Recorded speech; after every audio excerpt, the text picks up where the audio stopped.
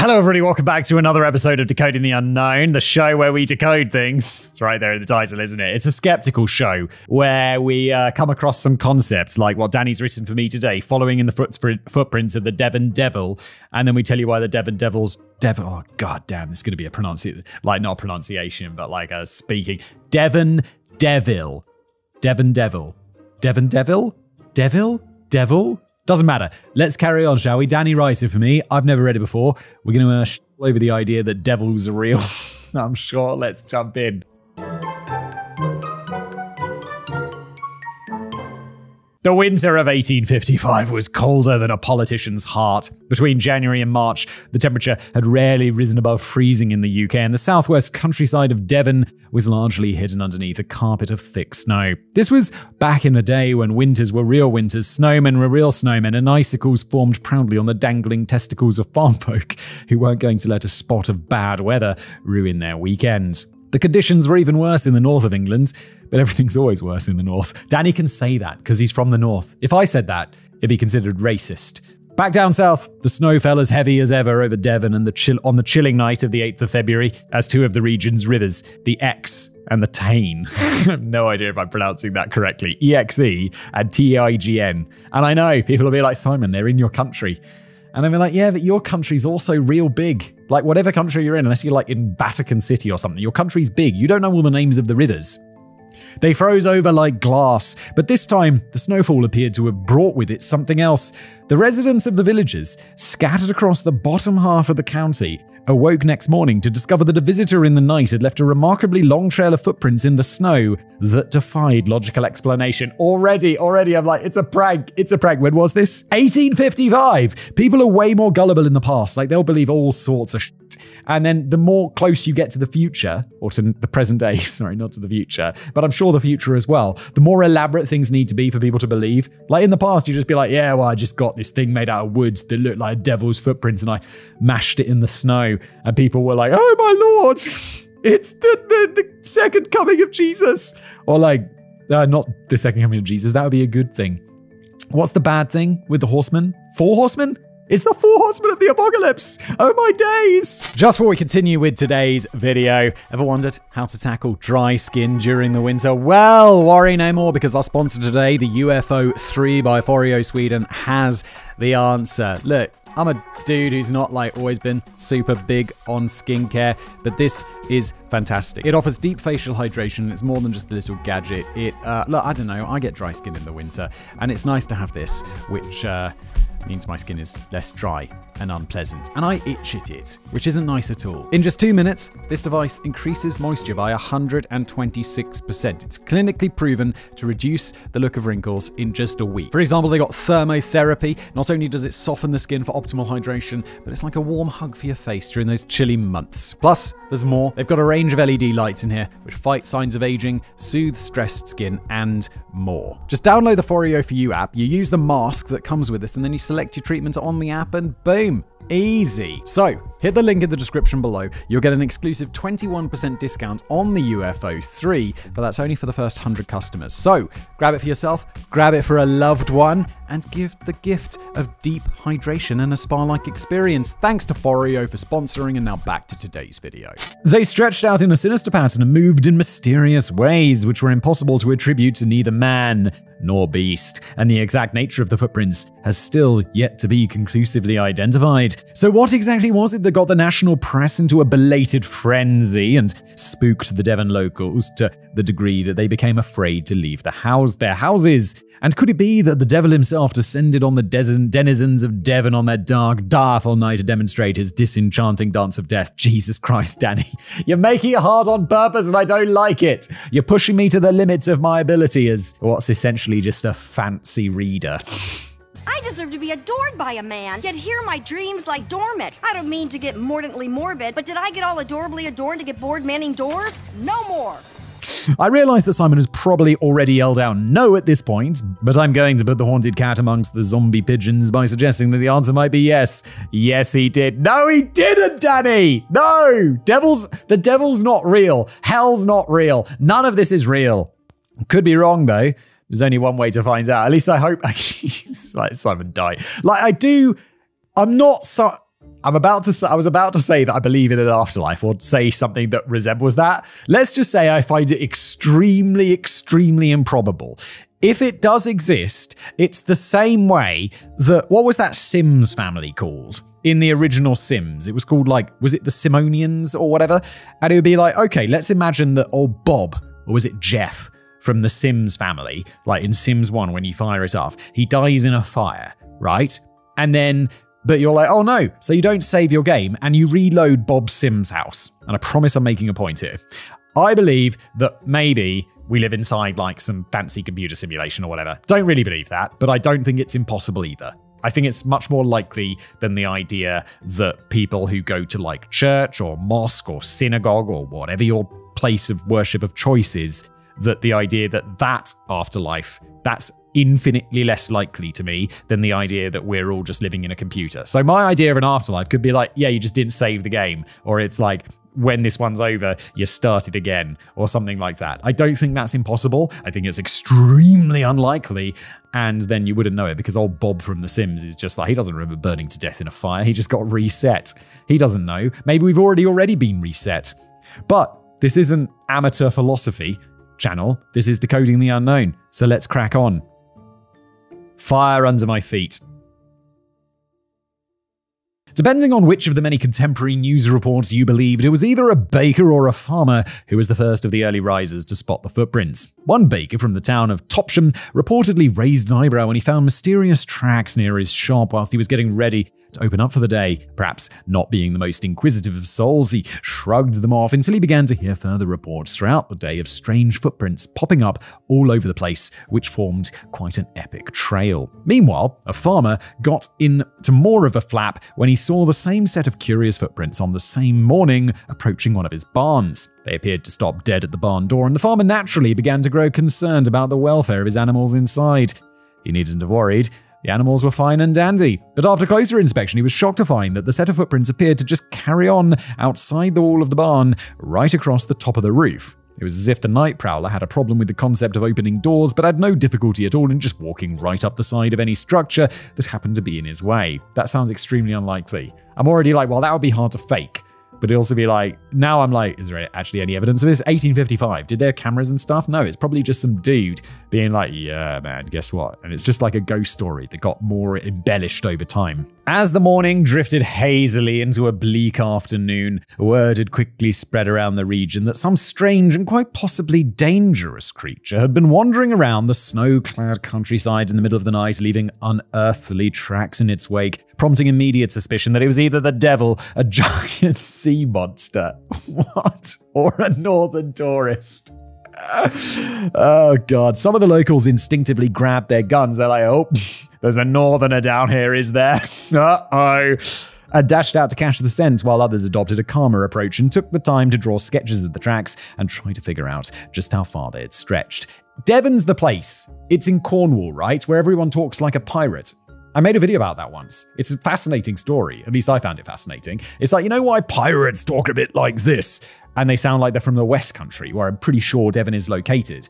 Is because some dude who played like a pirate in a movie, back in the day, one of the first pirates or some shit like that, was from Devon, or was from the West Country. So he had this West Country accent. And then everyone who played pirates from that point on used his West Country accent because that's what they associated with pirates, even though obviously had nothing to do with pirates, because pirates are over in the Caribbean doing stuff. They're probably not from the West Country.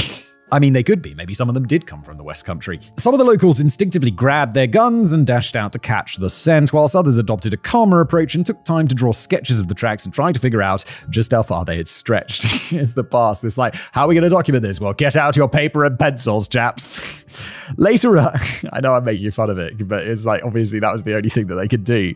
God, I'm so glad I'm not in the past. I know when I was young, when I was a kid, the 1800s seemed like an infinite amount of time ago. But not really. Now I'm an adult and I'm 36. I'm only well, it's only 4 or 5 lifetimes of 4 or 5 of the amount of time I've lived and would be back in the 1800s. And I'm that's pretty nuts because I feel I've not been around for that long. So it really makes me think the 1800s are not that long ago. My grandparents were born 1930s? Maybe late 1920s? Something like that. And so their grandparents would have been like born like around this time. And that's kind of nuts. Like someone I knew, I could have asked them. I didn't. Should have done really, shouldn't I? Tell me about your nan. That'd be kind of, it's like, that's real back in the day, isn't it? Real back in the day. And then, sorry to belabor this point, but isn't it also nuts that my kids could probably will be alive in the year 2100? Which is crazy. That's like fully in the future. Everyone's like, yeah, Simon, that's how time works, son. Yes, I know, but it's crazy still. Or maybe it's not. Later press reports indicated that this single trail of unbroken footprints dragged on for somewhere between 40 to 100 miles, or 60 to 160 kilometers, trekking across as many as 30 different towns during the creature's night ramble. The first sightings appeared to be near Exmouth, but then the trail traveled up to Topsham and then crossed the estuary of the River Exe before heading to Dawlish and Teignmouth, with additional reports suggesting that the trail then stretches far south as Totnes and Torquay. Oh my god, these town names. Like, I've heard of Torquay. It's spelled Torquay, but I'm pretty sure it's Torquay. But none of these other places I've ever heard of. I've been to Devon, like at least several times. I think I've got family who live in Devon, or at least lived in Devon at some point, or in the West Country. And then I've been there on a long bike ride, but I don't really know much else about the West Country. I know they have like, is it scones? Is a scones from the West Country with like the cream and the jam? Delicious. Don't worry if you're not fully absorbing the geography of this. I live in the county right next door, and I know all about Devon, and it's got this really good model village in Babacoombe with railway loops and fire-breathing dragons and stuff. You can save up to 10% on a ticket if you book things in advance. Danny, are you trying to slip in like a sponsor? Are you getting paid for this, Danny? If you are, we need to disclose. The point there is that this was, and also you need to give me a slice. And there's a pretty long journey for any creature, human or otherwise, to have undertaken in a single night during a severe snowstorm, way back in the days when electricity was yet to light up the streets of the country villages. But it was the nature of the tracks that got some of the locals cowering beneath the bedsheets in terror. The cloven hoofprints trampled into the snow had clearly been made by a biped creature planting one foot in front of the other, rather than a four-legged animal that might have just escaped from a farmer's barn. A cloven hoof is the kind of divided or split hoof that you might usually expect to see on cattle or goats or pigs or deer, which traditionally come with four legs. Only traditionally, though. Like if you want to go for a non-traditional goat, 2 legs, bipedal goats, real thing. Not true. But these tracks appeared to have been made by a 2-legged creature which was forming footprints that were just over 4 inches long, 3 inches wide, and somewhere between 8 to 16 inches apart. So if they were made by a man, it would have been a man who took a very small shoe size, but had a pretty impressive stride rate. In fact, considering the size of the trail and the length of time his journey took, it would have been bopping along at around 17 miles per hour. Good lord, that one bops along, that's like a full-on sprint. Wait, can you even sprint that fast? No. Yo, ChatGPT, what's up? I'm wondering, like, how fast people sprint. Like, if I am just a regular dude, I have it in my mind that if I whacked the treadmill up to 15, that I could just about sprint at 15 miles per hour. Is that at all accurate, or am I just thinking about kilometers an hour? Like, and also tell me, Usain Bolt, the really quick dude, how fast does he sprint in miles per hour? So, if you're thinking about sprinting at 15 miles per hour on a treadmill, that's actually pretty fast, especially if you're not a trained sprinter.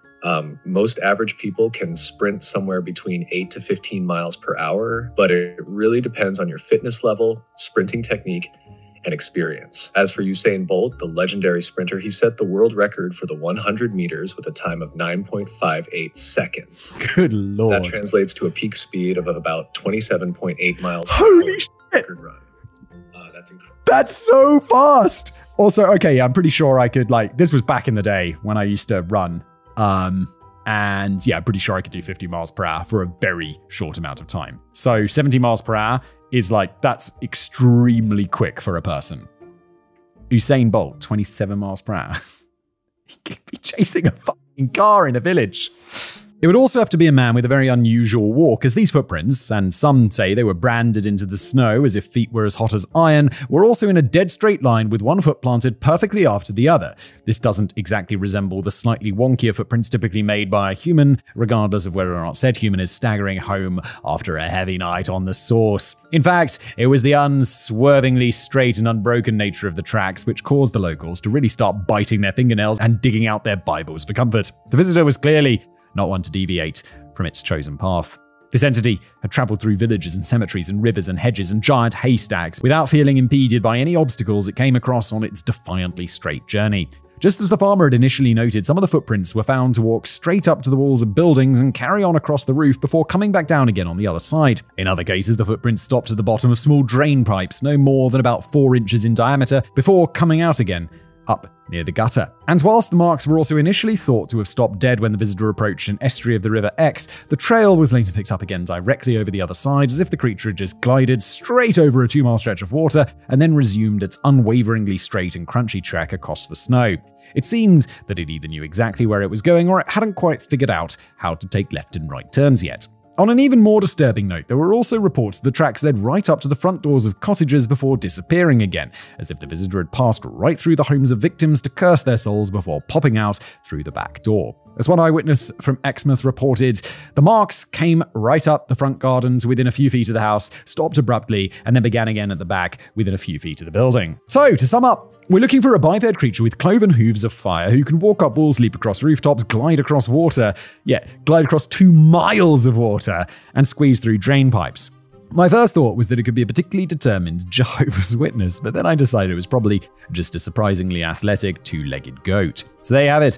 Join us next time on Decoding the Unknown, where we'll be investigating just how much hamster you really like to find in a hamburger. Ooh. I doubt very much, just because of the economics of it. Like, hamster's probably not something, it's like rats and stuff. You'd be like, yeah, I mean, it's a bit weird, but you could probably imagine that, like someone catching those rats and putting them in it. But why are we talking about this? Rat. This is a rat burger.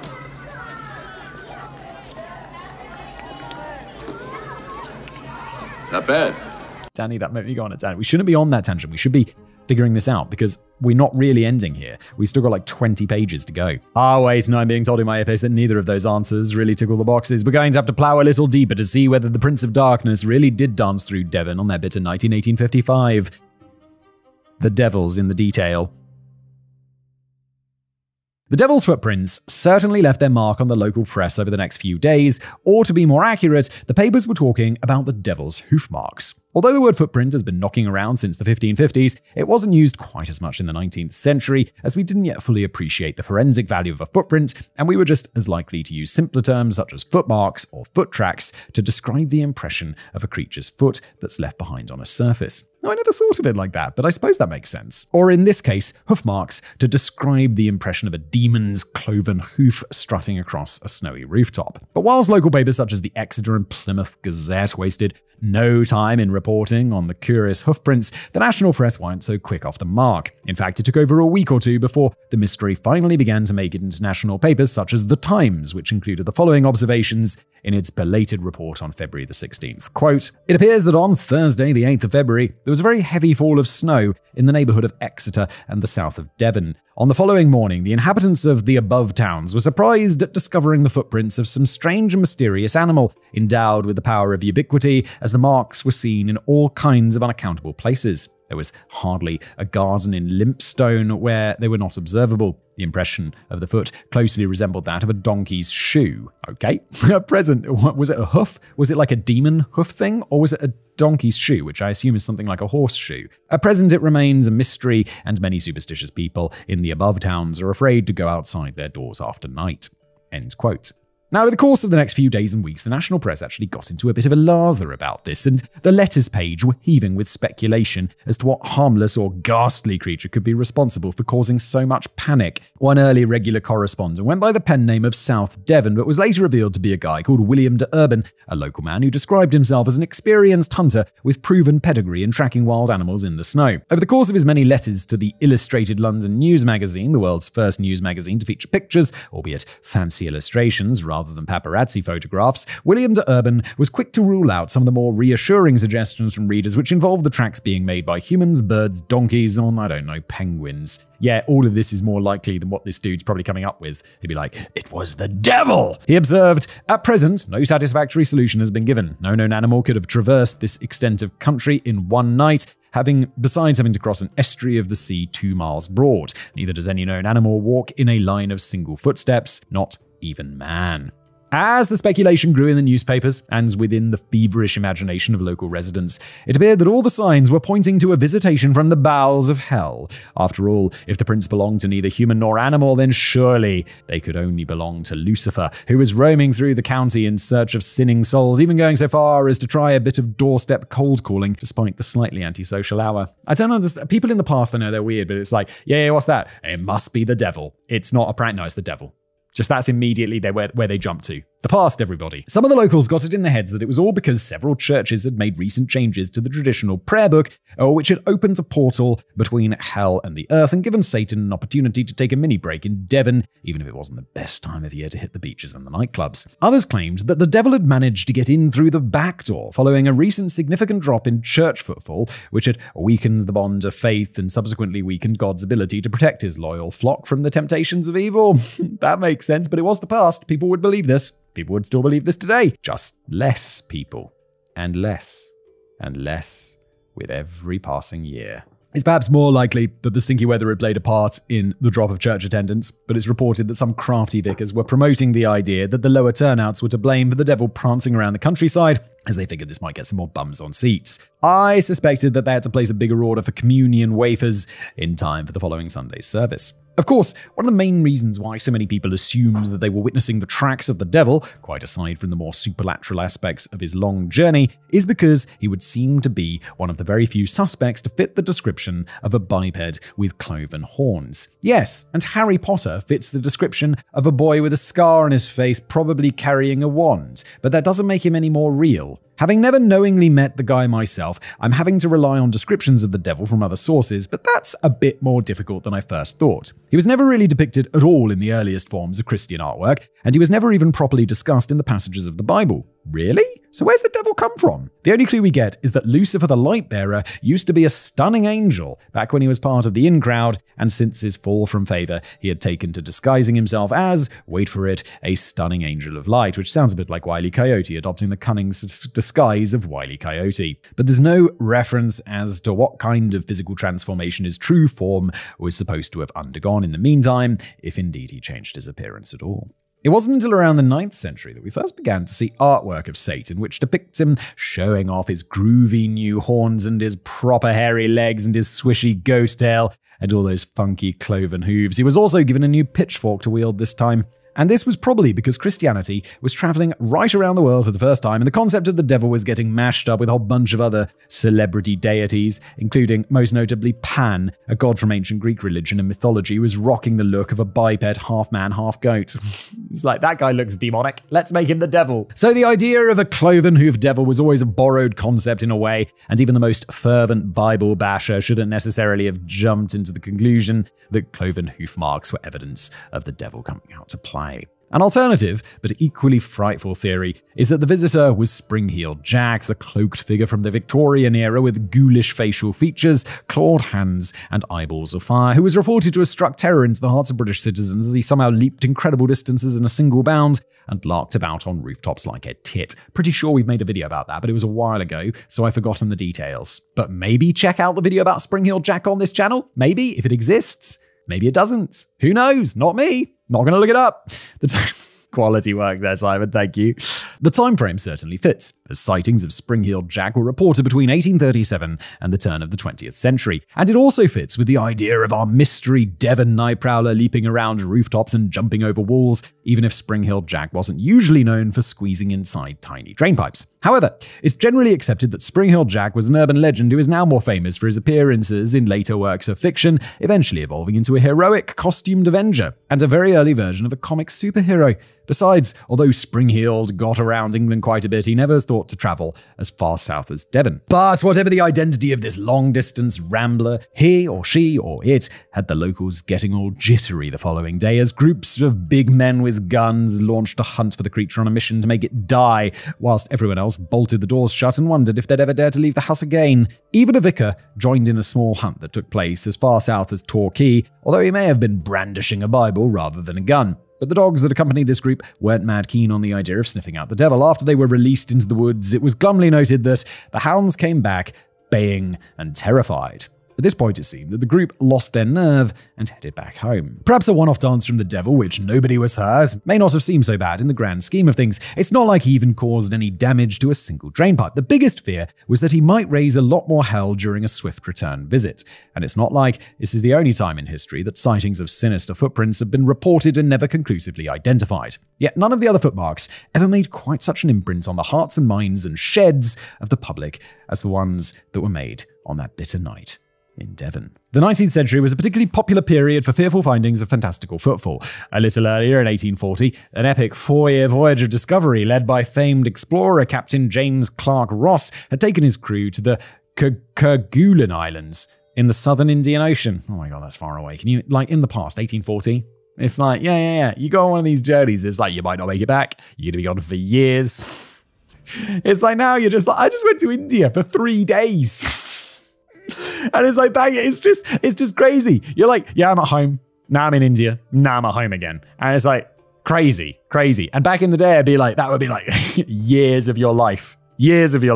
During an exploration of one completely deserted island, the crew were mystified when they stumbled across fresh hoofprints in the snow, which were around 3 inches long and 2 inches wide and shaped a bit like a horseshoe. As Captain Ross himself later observed in his 1847 documents of the voyage, quote, "Of land animals we saw none, and the only traces we could discover of there being any on this island were the singular footsteps of pony or ass found by the party detached for surveying purposes," end quote. Now, you'd reasonably expect to see hoofprints in the English countryside, which is heaving with hoofed animals, but it's more surprising when there's not a single creature of any kind in sight. However, Captain Ross was back in England during the sightings of the devil's hoof marks in Devon, and as he didn't bother to venture an opinion on the matter, we can perhaps assume that he didn't see any connection himself. Moving right to the other ends of the UK, there were multiple reports of mysterious tracks popping up around 2 Scottish glens in the 1840s, stretching across a range of 12 miles. As reported by the Times, quote, "The print of the foot in every respect is an exact resemblance of that of a foal of considerable size.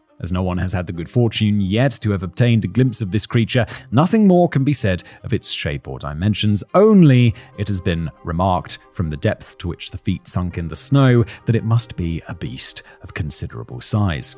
In the very same year that the devil stalked Devon in 1855, the Illustrated London News also reported that mysterious footprints were a regular occurrence on the hills of Piasko Agora in what we now call Poland. A respected doctor of medicine in the area revealed that unidentified marks popped up on the snow and in the sand all year round, and that the locals happily believed them to have been caused by supernatural influences, as they could not be attributed to any known animal. But it does seem that the devil is especially attracted to Devon, possibly because he's partial to a bit of clotted cream and a gallon or two of strong cider. If we leap forward in time to the 1950s, we can read a report from an anthropologist and physical researcher, Eric Dingwall, who seemed convinced that a businessman by the name of Mr. Wilson had come across an unusual hoofprints in the sand on a remote Devon beach. These prints differed from the trail found nearly a century earlier, as they were not cloven, and they were a whopping 6 feet apart, which suggests that the devil was either in more of a springy mood this time, or he had grown considerably since his last visit. But the other curious thing is that the prints just started from nowhere in a closed beach with challenging accessibility. According to Eric Dingwall, quote, "The beach was a comparatively narrow space, completely enclosed by rocky headlands on either side. It looked as if each mark had been cut out of the sand with a flat iron, starting immediately beneath the perpendicular cliff and ending in the sea. There was no returning track." This story failed to generate widespread attention in comparison to the 1855 sightings, and neither did a much more recent story from Devon in 2009, in which a great-grandmother from the village of Woolsbury believed that the devil had finally come back for another dance after all this time. 76-year-old retired government official Jill Wade awoke one March winter morning to find cloven footprints in the snow that had fallen on her back garden, and they closely resembled the bewildering size and pattern of the original marks 150 years earlier by a biped with cloven hooves. This is pranks, right? It's all got to be pranks, or just people making up stories for attention.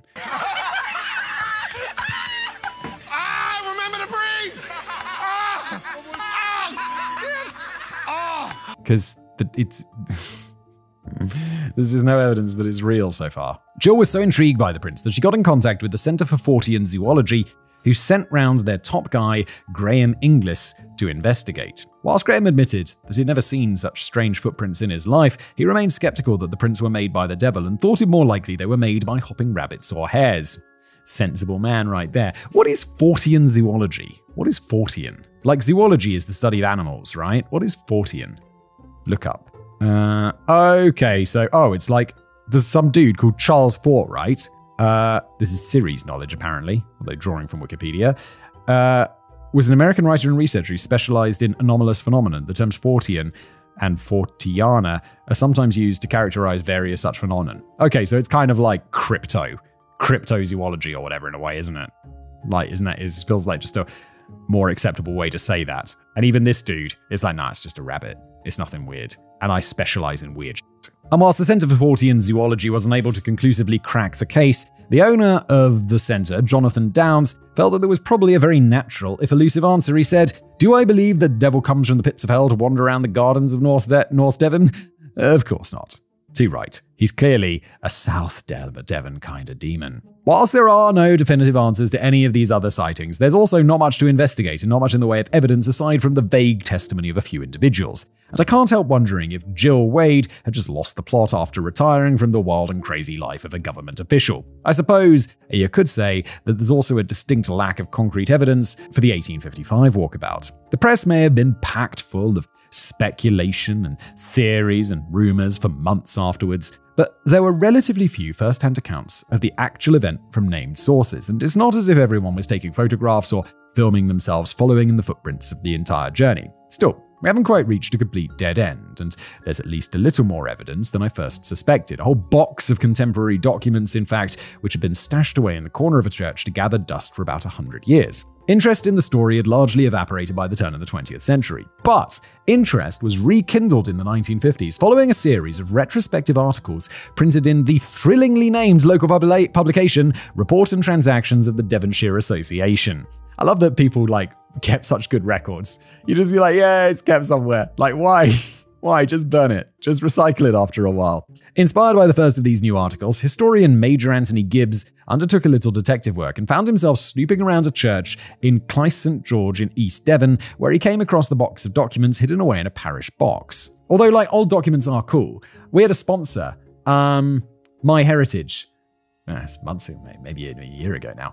And they gave me access to their, look into your family tree thing. And it was so cool. This isn't sponsored, but it's I got all the way back to, my great-great-grandparents. And you could dig up, census forms from them. These giant A3 census forms that they'd filled out in, quill and ink and stuff. And it's oh, yeah, there's my grandmother's name, surname. And there's all the people who lived in the house, who are these people? And then you could look up the address on Google Street View and it's whoa, that's where my family lived 100-something years ago. It's really cool. So I like that all these old documents can be searched and digitized these days. The box contained a pile of correspondence from his parishioners, which contained details of individual sightings and stories, along with a big stack of letters from other vicars in the region who were responding to Reverend Ellacombe's requests for their take on the matter. The box also contained a sample of contemporary tracings and sketches of the hoofprints, which the Reverend had been collecting from his parishioners for analysis. Whilst it's half interesting to take a glimpse of these hurried sketches put together by witnesses who were on the crunchy ground at the time, you could probably get a very similar sample of results by just giving a crayon to a small child and asking them to imagine what a cloven hoof mark might look like. My kids would be like, what does cloven mean? What's a hoof? What's a hoof mark, Dad? And I'd be like, it's like a foot. And then they'd draw a line. I'd be like, Dad, it's a line. And I'd be like, yeah, it is. So it's definitely, sorry, they'd be like, it's a foot. And I'd be like, yeah, it is. It's just a line. Lately, my daughter draws people. She draws mum and dad and her brother and her in these little pictures. And she's like, oh no, I forgot the fingers. And she draws on these massive fingers. So we're all these, the blobs. And then you have the arms and the legs growing out of the head because that's how kids draw people, and then they all have these massive, super long fingers, and it looks so creepy, but also sweet at the same time. Perhaps the most intriguing documents of all were copies of letters that Reverend Ellacombe had apparently sent to the Illustrated London News, but with the words "not for publication" scribbled prominently across the top of each page. Well, why are you sending your stuff to the press if you don't want it to be published? It's like, listen, I know what you do is publish stuff that people might be interested, but don't publish this one. It's off the record, okay? So why are you sending it? The paper had agreed to his request, even if they must have been wondering why he was bothering to send them at all. So this was now the first time in a century that anyone had been able to view the secret letters, parts of which were eventually published in Report and Transactions of the Devonshire Association a century later.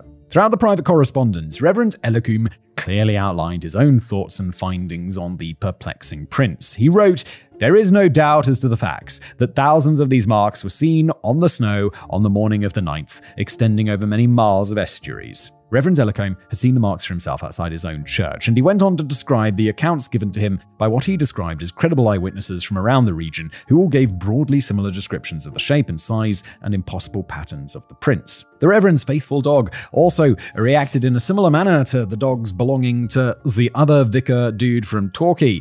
Of his own brush with the devil, Ellacombe observed, "The creature was on my own premises, and these marks were visible 3 days afterwards. My dog barked that night, and so did the dogs of my neighbours where marks were seen." For his last party trick, Reverend Ellacombe had scooped up a small pile of white grape-sized excrement which had found himself alongside the trail of footprints. He posted this to the highly regarded naturalist Sir Richard Owen to try and get an expert's verdict on the special winter parcel. But although the vicar kept a copy of his own letter, he doesn't seem to have received or at least saved a reply from the naturalist. Yeah, I get the feeling that dude was like, "Bro, did you just mail me a little shit? No, I'm not looking at that. You weirdo." My oh my, wait till old man Clemens realizes it's a bag of shit. Poop again! He called the poop! Perhaps Sir Richard Owen, much like myself, is of the opinion that it's not worth responding to people who post through your letterbox. Bang on.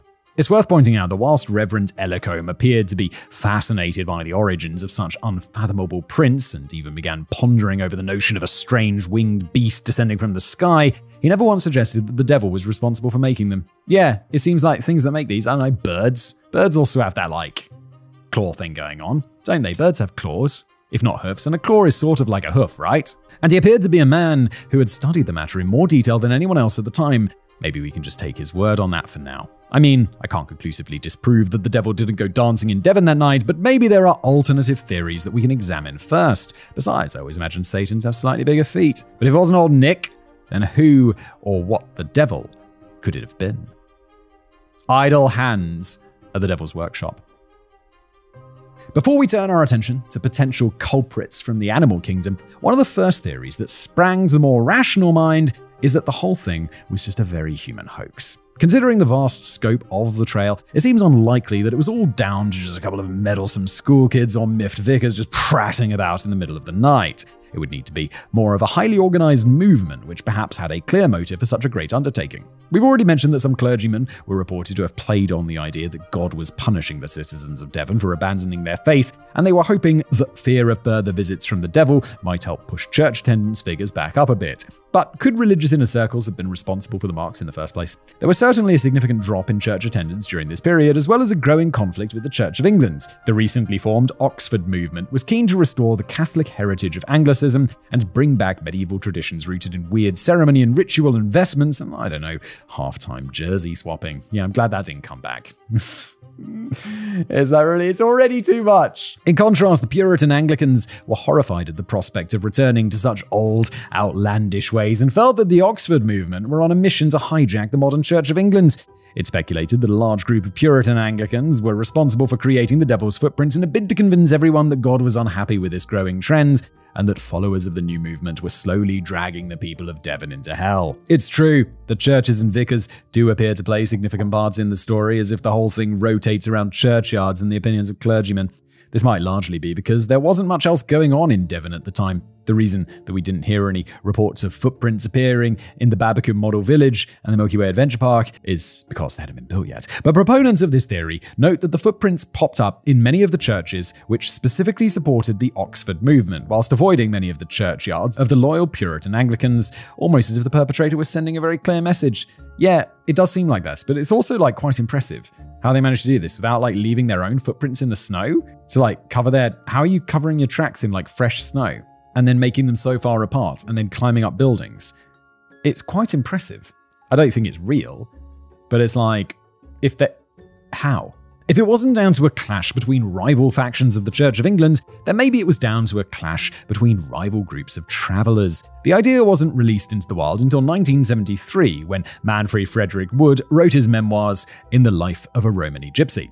Within the pages of the book, Wood recalls an old story told to him by his uncle, which Wood states would have taken place in the neighbouring county of Somerset. Now, you might think we can disregard this one straight away, as we're not even talking about the same county here, but Wood also concedes that his memory is hazy and he's not entirely sure of the date or location. He also mentions that the event caused major news headlines at the time, leading some to draw the conclusion that Wood is either actually recalling the events that led up to the Devil's footprints in Devon, or that the footprints stretched even further than we first imagined. It's actually quite difficult to tell the story without using words that might get us demonetized, so we're on safer ground if we just refer to the rival groups of travellers as Romany and non-Romany. The Romany ancestors of Manfred Frederick Wood were growing concerned that their territory was being taken over by rival groups, and so they spent 18 months planning an ambitious operation which was designed to scare away their rivals for good. I know so little about history, or this bit of history, that I'm wait, what are the other non-Romany group that we're not mentioning because of demonetization? I don't know what that would be. Someone in the comments is for sure going to say it, but I'm I don't know what that is. The Romany travellers had what they perceived to be a powerful advantage on their side. They knew that the non-Romany lot were a superstitious bunch who were scared of encountering the Mulo on their travels. The Mulo is a kind of vampire or revenant from folklore that took on the persona of a recently deceased person whom it held a grudge against and then used their body to roam through the countryside in the middle of the night, seeking out fresh blood to suck from travellers' camps. The Romany group is said to have assembled no less than 400 custom measure stilts, which were used by 7 different Romany tribes who marched through the county all night in an attempt to fool their rivals into believing that the Mulo was very much on the prowl in the region. The operation proved to be a walkaway success, and the non-Romany travellers fled their camps in terror and decided to set up home in a slightly less haunted environment. The 400 measure stilts sound like complicated contraptions which had boots planted at the bottom of them and were designed to make identical prints across the landscape in a precise straight line with an identical stride length. They also could be straightened out and turned into step ladders, which could then be used to make prints visible up walls and across rooftops. Well, boom, that's it. Mystery solved. This is already infinitely more likely than the devil thing. So this is a much more reasonable explanation. This was quite a different method from the one allegedly used by the purist Anglicans, who were rumoured to have just shoved a horseshoe on top of a long pole to make all the prints in the less immediately accessible areas. The problem with the traveller's story is that it doesn't really fit in with the narrative of the Devil's footprints. It's not just the fact that Manfred Frederick Wood can't be sure of the location or the time frame. Yes, it could have been Somerset or Devon in 1855, and it could also have been Skegness in 1927 for all we know, but it's also that the details don't match the story. Wood doesn't give much of a description of the hundreds of identical boots that were supposedly used by the Romany groups, but I can't imagine the boots leaving cloven hoof marks in the snow. Even if they did, the cloven hoof marks don't have any particular association with the legends of the Mulo, who took on the form of recently deceased people who presumably didn't trot around on cloven hooves. But yeah, this is the past. You could just make people believe all sorts of crazy. You'd be like, yeah, he looks like a human, but when he leaves his footprints in the snow, they're devils. They're like devil's hooves. When he looks in the mirror, he sees only the devil. You could make people would believe this because of the past. They really believe anything. The size and stride of the prints left behind by the Romany travellers also didn't match up with the prints found in Devon. Maybe there is some truth to the idea that the Romany travellers pulled off a similar stunt at some unspecified place during some unspecified time, but it has nothing to do with the Devil's footprints in Devon. And whether the prints were supposedly made by travellers or clergymen, the whole idea of a hoax orchestrated by humans just seems incredibly unlikely considering the scope of the trail. Okay, yeah, but I mean, what's more likely? That it's actually the devil? No. It would have been a mammoth task for even large groups of people to pull off in a single night. And whilst there wouldn't have been many witnesses knocking around during the middle of a particularly bleak winter night, It's surely inconceivable that not a single person was alerted to the presence of hundreds of travelers or mad vicars roaming around Devon and shuffling up and down gardens with stilts and poles to create imprints up walls and across rooftops. Maybe that's what Reverend Ellacombe's dog was barking at, but such chaotic midnight mayhem would have aroused more attention than just a few dog barks here and there. I reckon it's more likely that the prints were created by an entirely different animal, which was just minding its own damn business rather than trying to pull off a silly prank. But what breed of earthly creature could have left such a bewildering trail? Wild wildlife. The Exeter Flying Post came up with a very early suggestion from a bloke who reckoned he'd found the answer when he stumbled across the very end of the track and encountered the very creature that had made them. The man from Torquay had been following the strange marks found in his garden when he saw that they came to a complete stop, at which point he came face to face with the beast. Well, he's just waiting there. He's just standing there for hours waiting for someone to catch up to it. It sounds like he'd just been spontaneously following his own curiosity, so the poor defenseless chap wouldn't have been carrying a gun and wouldn't have had the backup of trembling runaway hounds to rely on. All he could do was stare into the eyes of the beast and pray for a quick death. Or maybe not. What he actually found was a toad loitering suspiciously around a tree stump. And this was enough to convince the man from Torquay and the Exeter Flying Post that the very same toad was the sole culprit behind all the footprints. It was a very busy toad then, isn't it? And how's it jumping up onto a barn? I know toads can jump high, they got big legs. But onto a building? A toad certainly would have found it a bit easier to hop through a tiny drain pipe than a typical human or a goat. But bear in mind that toads have webbed feet rather than cloven hoof prints. I think we could quickly rule out a single toad going on an extended jaunt across Devon. Another popular early suggestion that never really took flight is that the marks were created by birds. Reverend Ellacombe had noted in his correspondence that some of the marks were accompanied with strange little flurries in the snow, which could have been caused by birds flapping their wings to shake off the ice before taking off again. But again, whilst birds could easily have been flapping around in gardens and across snowy rooftops, their webbed or clawed feet don't match up with the description. And when the suggestion was brought up in the letter pages of the Illustrated London News, one astute reader took the time to point out, quote, "Birds could not have left these marks, as no bird feet leave the impression of a hoof, nor could it proceed in the direct manner stated, nor would birds, even had they donkey's feet, confine themselves to one direct line, but hop here and there. The nature of the mark at once sets aside its being the track of a bird." But one theory, which certainly did gather momentum for a while, came from yet another vicar who was keen to stick his oar in. This time, it was Reverend Musgrave from Lympstone Church in East Devon who delivered a revealing sermon to his flock during the height of the press frenzy, which was picked up by the Illustrated London News. Reverend Musgrave knew exactly what kind of animal had created the footprints. A kangaroo? Yeah, all those kangaroos in Devon in the 1850s. Obvious, really.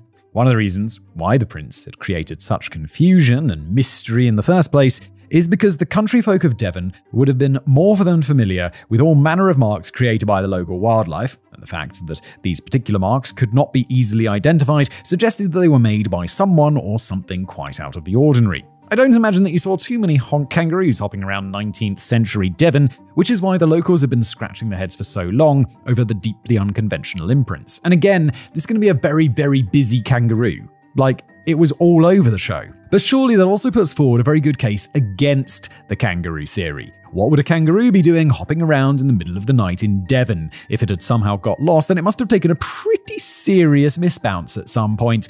Reverend Musgrave had an answer for that. This wasn't just a random stray kangaroo in the wild. It had escaped from the zoo, or at least Musgrave had heard from a credible source that it had escaped from a private menagerie somewhere in Sidmouth on the English Channel in Devon. According to the report from the Illustrated London News on the sermon, quote, "In speaking of Satan as a tempter who was continually besetting our path, though invisible, Reverend Musgrave aptly alluded to this mysterious visitor who had left behind him visible evidence of his presence and expressed it as his opinion that the footprints were those of the kangaroo. But it must have been a busy animal indeed to have played up such pranks as this creature has done." It's so hard reading stuff from the past. Like, I'm sure people in the past were like, oh yeah, it's very readable. But now it's like, you what with a what? And then this happens? English has changed. So no one's going to be watching these videos in like 100 years. But if you did stumble across this video in 100 years, in which case, hello, I'm long dead. It would be, you'd probably not really be getting what I'm saying. I'll be using all this slang and shit. And people would be like, why does he keep saying shit? What is an shit? Yes, it must have been a pretty busy kangaroo, and whilst there were indeed a couple of private menageries in Sidmouth, which may well have hosted a kangaroo, there were no reports at the time of one bouncing over the gates to freedom. It would have also been quite tricky for a kangaroo to cross the 2-mile-ish stretch of the estuary of the River Exe, and their paws wouldn't really have left the same kind of marks as a cloven hoof. This kangaroo theory sounds a bit nonsensical, to be honest. I mean, much more credible than the devil thing, but still, like, this is a bad theory. Although quite a few people accepted the kangaroo theory for a while, it later transpired that Reverend Musgrave had only jolly well got and made up the whole thing to calm the fears of his frightened flock. In a letter to the Illustrated London News, the man himself sheepishly admitted, "I certainly did not pin my faith to that version of the mystery, but to the state of the public mind of the villagers, dreading to go out after sunset under the conviction that this was the devil's work. Rendered it very desirable." Oh my God, people in the past, what are you saying? Rendered it very desirable that a turn should be given to such a degraded and vitiated notion. I was thankful that a kangaroo served to disperse ideas so derogatory. All right, mate. What are you saying? He's basically like, I needed them to chill out, yo. I suppose it's kind of nice that Musgrave wasn't one of the vicars trying to instill the fear of God into his parishioners by making out that the devil was coming after them. But I'm not convinced that he should have resorted to deliberately fibbing to his flock to banish their worst fears. Then again, it could be argued that telling porkies from the pulpit is part of the job description. Yes, it could be argued that, because it's true. Sticking with the Illustrated London News for a while. Oh my God, we've been sticking with the Illustrated London News for this whole video. I want to go look up. I wonder if the Illustrated London News still exists. Probably not, because photography came along. Another correspondent with a bit of pedigree wrote in to offer his theory. You may remember that Sir Richard Owen was the acclaimed naturalist who received a parcel of excrement in the post from Reverend Ellicombe. While Sir Richard didn't appear to respond to the post, he was happy to pen a letter to the paper which outlined his theory that the culprits were clearly badgers. He explained that badgers were the last plantigrade animals known to roam England. In other words, they walk with their toes and midfoot bones flat on the ground, as opposed to digitigrades who walk with their toes and heels permanently raised, and unguligrades who walk on the nails of their toes and hooves with their heels and digits permanently in the air. There's animals that walk on their nails. That sounds painful. I mean, I'm sure it's not for them, but that's weird. How did that evolve? It's like, yeah, we walk on our nails. Like, what the fuck? Sir Richard argued that a badger's claw could leave... The badger's claw sounds like a pub. Could leave surprisingly large marks, which are similar to the ones found in Devon that morning. He also pointed out that badgers are known for travelling long distances at night in search of munchies, and perhaps most significantly, a badger plants its back feet in the exact same tracks made by the front feet, creating the misleading impression of biped footprints. Really? I'm learning all sorts of stuff about badgers today. Fascinating. Even the most energetic and hungry badger would have accomplished quite a staggering feat if it had made all the prints single-handedly in one night, but Sir Richard reasoned that the tracks were likely to have been made by several different hungry badgers spread out across the region and at either side of the estuary. Now, I'd rather listen to a respected naturalist than yet another vicar getting hot under the collar about winged beasties and escaped kangaroos, even if Sir Richard never actually saw the prints himself. But the badgers would surely have come to rest every now and then, rather than just ploughing on relentlessly like wind-up toys, and whenever they stopped for a breather, they would have revealed all four of their paws in the snow at various stops across the trail. And again, Sir Richard fails to address some of these key aspects to the mystery. Yeah, but Sir Richard has done a better job than anyone else so far, because it's like, oh yeah, Sir Richard, he's so dumb. But also, the other people were like, it's the devil, it's a kangaroo. And Sir Richard's like, might be a badger. Could be a badger. That sounds like an interesting idea. That would be my hypothesis. I like Sir Richard. Unless the badgers had been bitten by radioactive spiders, I can't see how they would have scaled the walls of houses or bounced across haystacks. Yeah, not to mention crossing that 2 miles of river. Perhaps Sir Richard wasn't even aware of all the aspects of the story at the time of writing his letter, in which case he should have made sure that it opened all the brown parcels in his own mailbox before penning letters to the newspapers. But I don't feel that badgers tick all the boxes on this one. There's another guy with a more recent take on the matter whose opinion I'd trust more, as he's probably researched the saga more exhaustively than anyone else in history. Welsh writer and historian Mike Dash first published his findings in the Fortean Times in 1994 after collecting just about every scrap of primary and secondary evidence that he could possibly get his hands on. This included a whole archive of contemporary newspaper clippings, alongside the big box of documents compiled by Reverend Ellacombe, which had been discovered in the 1950s. While sifting through all the different ideas and theories that never quite answered all the questions, Mike Dash grew attached to a theory first quietly put forward in the letters pages of the press back in the day. At least some of the prints could have been made by hopping rodents. The idea of a mouse hopping such great distances might seem absurd, but mice and rats are known to spend a lot of time hopping, particularly when they're trying to navigate their way across challenging territory, such as the thick carpet of snow. More specifically, the humble hopping wood mouse would have left marks quite similar to the ones reported in the papers, as it holds all 4 feet together when jumping in the air, thus creating a single and fairly substantial footprint, the unusually formed pattern of which is not entirely unlike a cloven hoof. Also, unlike, say, kangaroos and badgers, a wood mouse would have had little problem in squeezing through drain pipes or even climbing a vertical wall, as long as the surface is not too smooth and has plenty of wrinkles and cracks, like, say, the grooves and bumps you might typically find on the stone wall of a 19th century cottage in Devon. It's perhaps the most credible answer we have so far. Yep. Mine too. Until, the badger one was my favorite, and now this is my new favorite. Even though it doesn't quite explain every element of the mystery, and Mike Dash isn't trying to claim that it does. Good. No one should be trying to claim that it does. Unless you come up with the ultimate solution and no one can question it. For starters, you would expect the people of Devon to have easily identified the tracks of rodents, as the county would have been crawling with mice and rats. It also doesn't make sense that different groups of rodents could have created a single uniform trail of footprints which spread out for many miles. And whilst they're very capable of hopping about, I'm not sure they would have been hopping up and down the gardens of quite so many houses in the region, unless they were just doing it for the squeaks and giggles. Still, it's probably the most realistic animal-related theory we have to work with for now. Other slightly more improbable suspects to have been put forward over the years included a domesticated swan, which had escaped from Germany whilst wearing special padded shoes to prevent it from damaging the garden, an incredibly rare animal called a uniped, which was supposedly last spotted in Iceland in 1001 AD, but was actually just made up by the writer of a letter published in the press, or an as-yet unidentified breed of Arctic bird, which had lost its way quite dramatically. What I think at this point in today's episode is that a lot of the original details were embellished. This happened a really long time ago. It's all just eyewitness testimony of stuff in the snow. I think the one with the river crossing, it's a mouse or whatever it was walked up to the river and then didn't cross the river. And then on the other side of the river, a mouse there was another mouse that walked down to the river. It didn't cross the river. That's absurd. Wading even further into outlandish waters, it's also been suggested that the prints were surely made by some kind of sea monster. It's certainly true that the majority of the mysterious footprints reported over the years seem to have been spotted very close to the sea. Yeah, but sea creatures, we just talked about a swan, and it's that goes in the water, and it's got webbed feet.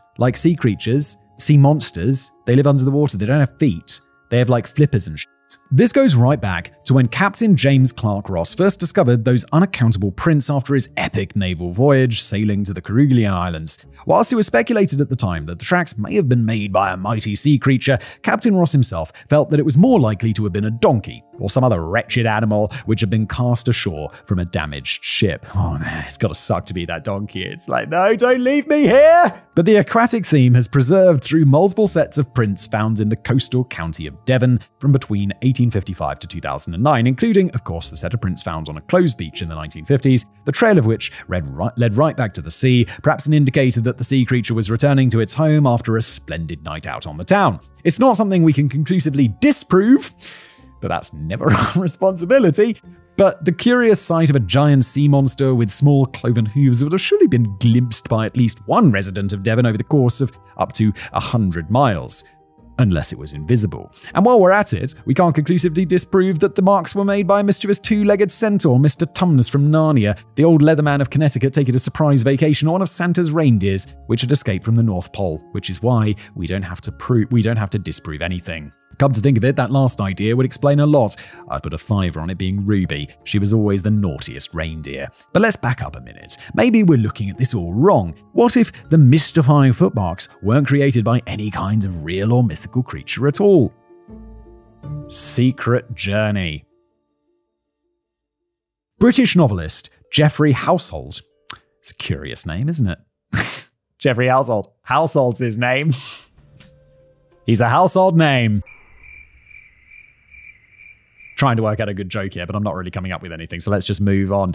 First put forward a theory in the 1930s that the prints were created by something else entirely. An experimental weather balloon which had drifted astray. Bro, what is the smallest weather balloon ever? With like little claws attached. I must admit that I have just poured another strong coffee, and I'll check to see what I was supposed to be writing about here, as I felt for a minute that I'd accidentally leaped over and into entirely different Decoding the Unknown script about UFO sightings. But don't panic, I don't think I've lost the plot just yet. Jeffrey Household was a prolific writer of thrillers, often containing minor supernatural elements, who grew up in Devon listening to old stories about the devil's hoof marks. When Jeffrey was just a boy, he also heard a story from a local man by the name of Major Carter, whose grandfather had worked at the naval base Devonport Dockyard during the time of the footprint sightings. Major Carter claims that the base had been developing some kind of secret experimental hot air balloon which would give the Royal Navy the ability to monitor approaching weather systems. The balloon was supposed to be securely moored at Devonport Dockyard, but during the night of 8th of February 1855, a spell of nasty weather may have been partially responsible for the balloon somehow breaking free from the ropes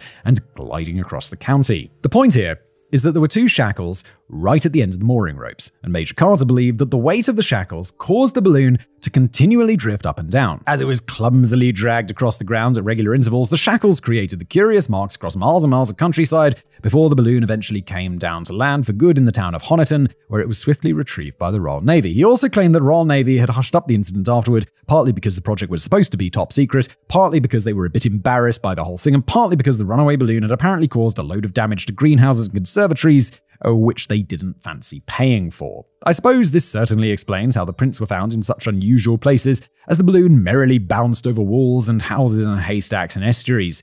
But unless the Royal Navy was really ahead of the game, it's about 40 years too early for anyone to be developing weather balloons. Yeah, this seems ridiculous to begin with. And then I didn't know that, but apparently weather balloons came around 40 years later, so no. It wasn't a weather balloon. There were no reports of any such damage to property on that night, and it seems highly unlikely that such a balloon would have bounced across such a huge distance without inevitably getting tangled up in a bush or a tree or a 5G mast or something. It all sounds a little bit like a story that was made up long after the actual incident. Yes, a lot of this sounds like it was just made up after the actual incident, if the actual incident happened at all. And Jeffrey Household never really gave much detail over the credibility of his witness, Major Carter, who may well have just been a random idiot sprouting drunken bollocks. Incidentally, speaking of idiots, many people at the time were convinced that the whole thing was orchestrated by a local village idiot. According to a segment in John Goodwin's 1968 book, This Baffling World, a group of around 30 hunters and their dogs were following the tracks the next morning when they came across the person who appeared to be making them. His name was Daniel Plummer, the village idiot of Woodbury in East Devon, who apparently had a reputation for decking himself in layers of chicken and goose feathers and then wandering through the woods making animal noises. Daniel, what are you up to? I like the village idiot, like officially. That was a thing, and it sounds like Daniel deserves this. But despite what the hunters seemed to believe, it would of course been impossible for the 100-mile prints to have been the work of a single man, idiot or otherwise. One final theory to chew over, which plenty of people believe has some real merit, is what if we're talking about perfectly normal footprints which were made by perfectly normal animals, but they somehow got distorted by the unusual weather conditions? It was a freakishly cold night on the 8th of February 1855, but it's possible that the freezing temperature may have dipped up and down throughout the night, which could have temporarily thawed out the snow before freezing it over again. This could have had the effect of distorting an innocent set of footprints into a new eerie shape which resembled a cloven hoof or devil's foot. So, the tracks would usually have been quickly identified as belonging to a goat or a donkey or a bird, but the rapidly shifting weather conditions had twisted and contorted the shapes into something which had never been seen before. Anthropologist Dr. John Napier has spent much of his life examining the phenomenon of Bigfoot, and he's of the opinion that many of the sightings of mind-bogglingly huge footprints found in the snow, which get attributed to Sasquatch, are actually just bear or yak prints, which have been thawed out and frozen again to create a new weird shape that looks like it was actually made by the abominable snowman. Yes, what a sensible man. Got a doctorate and everything. An anthropologist. Why? Look, we should listen to him. He's a scientist. This theory gathered some traction in the letters pages of the press, although others were quick to dismiss it, including that very vocal experienced hunter who signed off as South Devon, but was later revealed to be William de Urban. Yes, should we trust the random hunter who's publishing things under a pseudonym, or should we trust Dr. John Napier, anthropologist, who's happy to name himself and put his credentials on the line. In one of his many letters, the urban dude, he noted, "On the morning that the tracks were observed, the snow bore the fresh marks of cats, dogs, rabbits, birds, and men clearly defined. Why then should a continuous track, far more clearly defined, should be the only one which was affected by the atmosphere and all the others were left as they were?" And look, he's got a good point. It just doesn't seem possible that the freak weather conditions would only affect one set of prints from the hundreds that were likely to have been left that night. Unless they're just like one specific, like larger animal or something like that. The only logical explanation is that the imprints from the devil's red-hot cloven hooves were branded into the snow as he danced over Devon, so they didn't react in the same way to the fluctuating temperatures. And as we seem to have run out of theories, I'm not sure we can pull out a more rational answer from this long and winding trail of speculation. But let's give it a go anyway. Who's that Pokemon? It's The devil's not real. Hell's not real. None of this is real. Okay, interesting. Let's see if there's one here that I actually believe more than all the others. I'm not really convinced by any of them particularly. I'm least convinced by the one that it was Satan himself, but like there's obviously a rational explanation. Don't know what it is though. I still like that mouse one. One-track minds. A lot can happen in a week or two.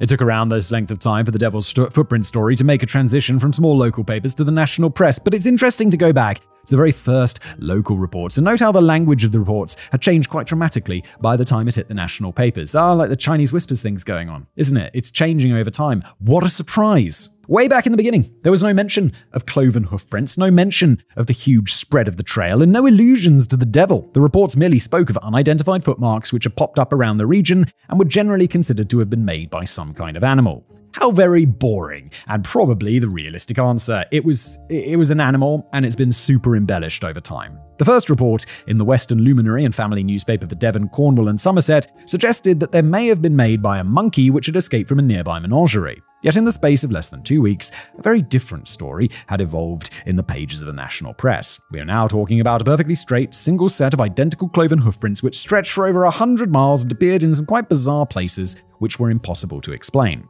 One of the most influential letter writers during this period was that experienced hunter by the name of William de Urban. We should point out, straight away, that William de Urban was certainly no village idiot. He went on to become the first curator of the Royal Albert Museum in Exeter. Oh wait, I'm thinking of the Victoria and Albert Museum, which is in London, which is massive. So he certainly doesn't sound like the kind of chap who would deck himself in layers of chicken and goose feathers and then wander around the woods making animal noises. No, this is a different dude. Wasn't William de Urban the guy who wrote in about it being the animals or something? We should also note that William de Urban was only 19 years of age when he wrote all those letters, whilst he may have been a budding hunter. Oh, he's the hunter dude, right? He can't really have had the levels of experience that the tone of his letters suggested, and it's possible that his young imagination may have been getting a little carried away when he kept on banging on about identical cloven hoof marks appearing in an exact straight line in every garden and rooftop of the county, whilst vaulting over walls and crossing a 2-mile stretch of estuary. Even Reverend Musgrave, he's the one who came up with the escaped kangaroo theory, felt compelled to write a response to the Illustrated London News, which observed, "The outline accompanying your intelligent correspondent's recital of the circumstances hardly conveys a correct idea of the prints in question."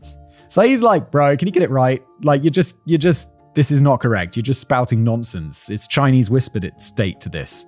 The truth of the matter is that the footprints would only have been visible for a very limited time, and it would have been impossible for a single individual or party to investigate the whole trail, particularly back in 1855, when finding transport for such a long journey may have been a slight issue. There's no evidence to suggest that anyone had been able to follow the trail for more than a few miles at most, and so aside from a few rudimentary sketches, there was no way of checking if the prints were identical. And there's no real evidence, aside from the claims of a tiny number of supposed eyewitnesses who wrote into the press, to indicate that some of the more fantastical elements of the story were genuine at all. This includes the ideas that the footprints vaulted up locked gates, passed through haystacks without making a mark, and seemingly glided over the estuary of the River Exe. By the way, even if the creature had managed to cross the 2-mile stretch of estuary to resume its journey on the other side, this might not have been so remarkable in itself. It may have been possible to wade through the estuary at low tide, but it's probable that the estuary had completely frozen over during the night, allowing any creature, great or small, to just skate right across without too much difficulty. Or it was just another creature on the other side. 2 miles is really long, so that's going to be a lot of potential other side that it could have gone to. Like, even if you cross directly across is going to be like a pretty wide span. I'm not suggesting that this whole thing was fabricated from start to finish. I'm pretty sure that some unusual footprints were indeed discovered by the residents of Devon over a stretch of 100 miles, but they weren't necessarily the same set of footprints. Yes, this is the ultimate conclusion reached by perhaps the most informed man on this subject, the writer and historian Mike Dash Legend, who was of the opinion that hopping mice might have caused some, but significantly not all, of the marks. It's possible that some footprints were created by animals that we haven't even mentioned yet. One eyewitness from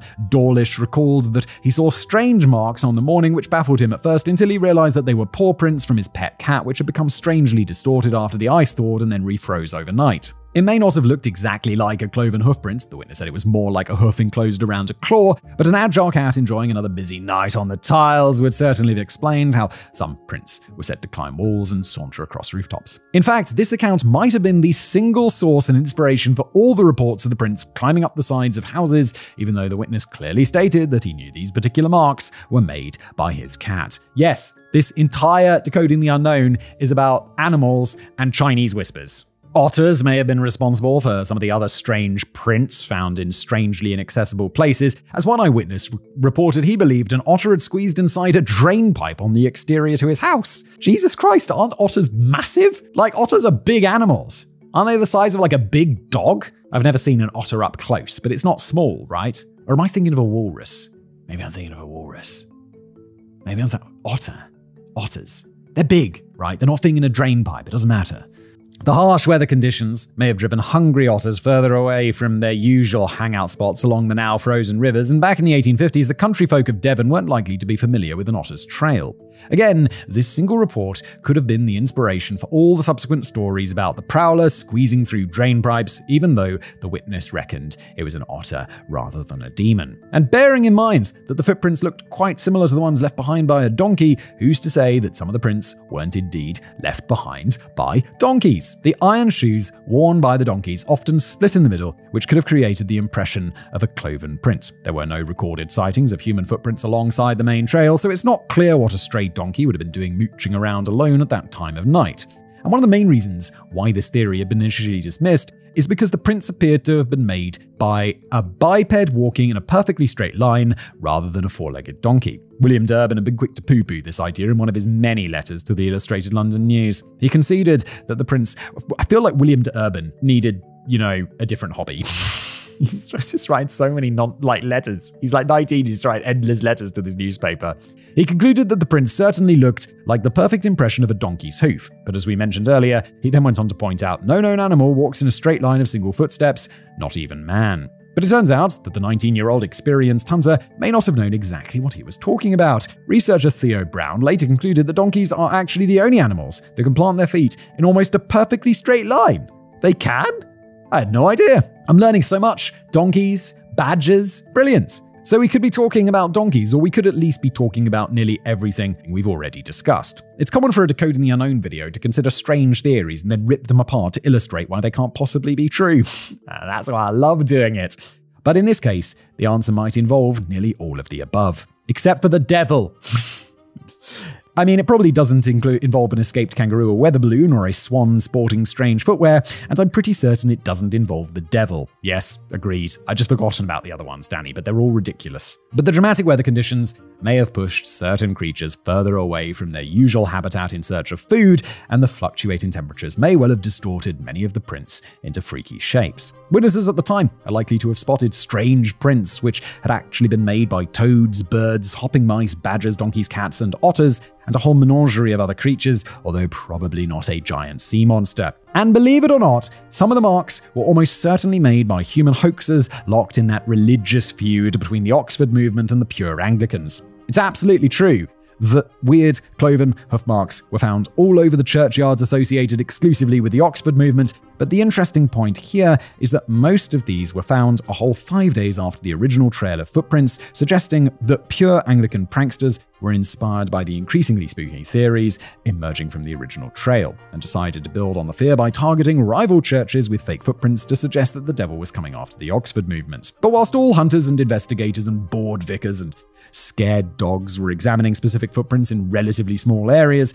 Other hunters and investigators and bored vicars and scared dogs were examining nearly entirely different footprints up to 100 miles away, and everyone began to convince themselves they were investigating the same mysterious trail. Yeah, they weren't. The national press then began to sensationalize. The press? Sensationalizing things? Never! Some elements of the story and brought the devil into the equation. And this may partly have been down to the London-based papers having a bit of a laugh and poking fun at the superstitious country bumpkins of rural Devon who still believed that a sweating horse was a sign that it had just been ridden by a witch. Fast, what the fuck? Oh, that horse is a bit sweat. Do horses even sweat? I thought they'd be like dogs. Although then horses would be wandering around with their tongues out of their mouths, right? I don't even know what a horse's tongue looks like. I bet it's weird. And perhaps the memories of the witnesses later became as distorted as some of those refrozen footprints, leading many of the locals to believe that they really had seen a small section of indisputable cloven hoof marks created by the devil during his infamous 100-mile dance around Devon. In truth, it's more likely that they'd seen the misshapen marks of a rodent or a cat, but that doesn't feel quite as exciting, so the instinctive tendency was to hop on the mass hysteria bandwagon created by the gradually embellished and exaggerated accounts later reported in the press. We'll never know for sure, of course, and the mystery lingers on in the imaginations of those who believe that sinister supernatural secrets washed away forever over 150 years ago. And they might be right in their belief that something else was going on during that dark and brutal winter night. I mean, after all, what the devil do we know? I don't know, I feel like I know. I feel like I know it's not the devil, and it's just like cats with the frozen and unfrozen footprints, and other animals. Boom, done, decoded. Thanks for watching or listening if you're listening as a podcast. And if you are, have you considered leaving a Spotify rating? Because that would be amazing. Thanks for being here.